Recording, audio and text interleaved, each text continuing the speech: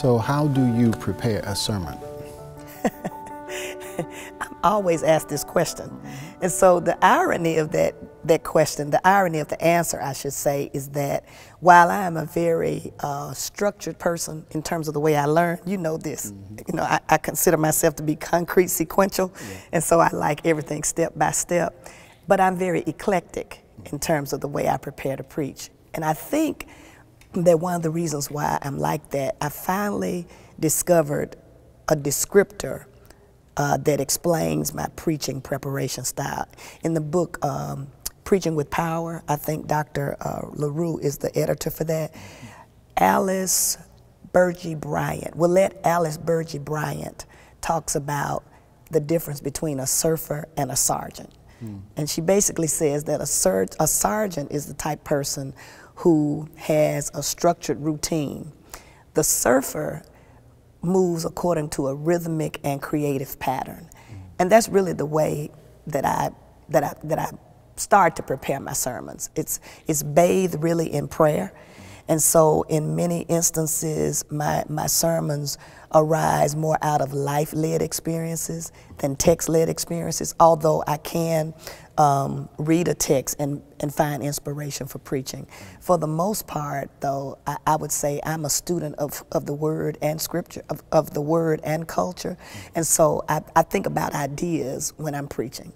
And because I have a deep commitment to social justice and prophetic ministry, I'm often thinking about what's going on culturally, and so oftentimes I'm thinking about that when I'm preparing the sermons to preach. And as a pastor, I'm always exegeting the congregation. I'm thinking about what is happening with those persons who sit in the pew, not just in terms of what's happening with them existentially, but I'm thinking about the different age groups that I'm talking to, with the intent of trying to reach them as well. So I would say it starts with meditation, and it's bathed in prayer, and then from meditation it goes to, you know, observation and interpretation, because I read all kinds of periodicals. I'm always looking for ideas, because I think it's important to connect with the audience.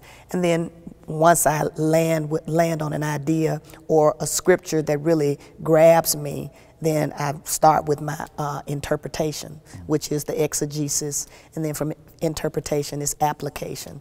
And from application, you know, we pray to God for transformation. So I am what I would call a student of the new homiletic, though.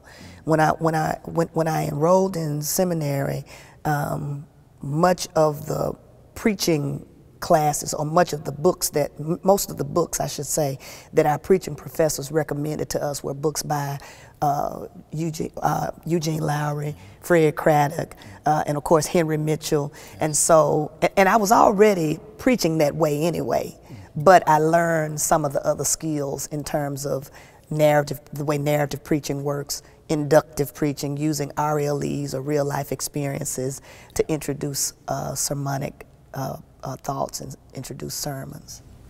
So do you prepare a manuscript? Oh, yes.